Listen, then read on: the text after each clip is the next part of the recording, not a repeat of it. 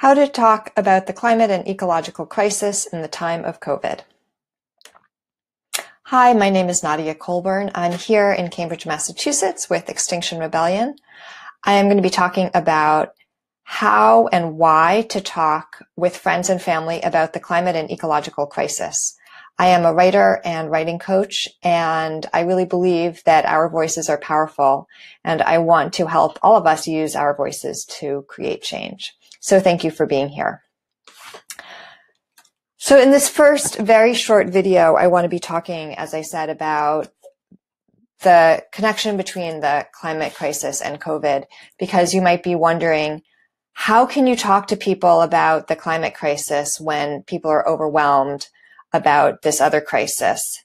And it's actually at this moment that it's good to alert people to the possibility of real change. So I want to talk a little bit about that.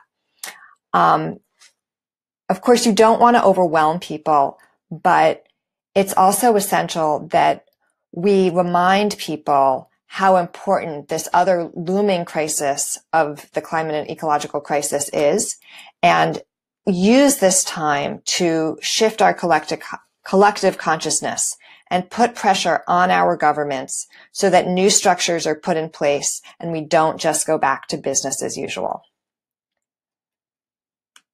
The coronavirus pandemic and the climate crisis have many things to teach each other. The first is that we're all interconnected.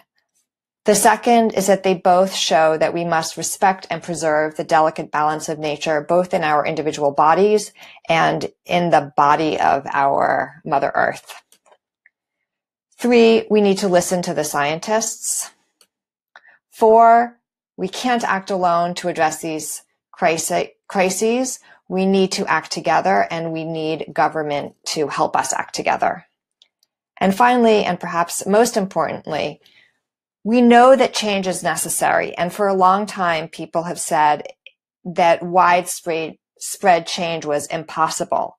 But the coronavirus pandemic shows that change is possible and it's really necessary. We're asking for long-term systemic change to protect human life and the life on Earth. So we believe in this, we know it's necessary, and that's what we're asking for. So please talk to your friends and families. Don't despair. Acting together, we do have the power to create the changes that we need. This series of 3 videos is going to guide you through how to communicate with friends and family.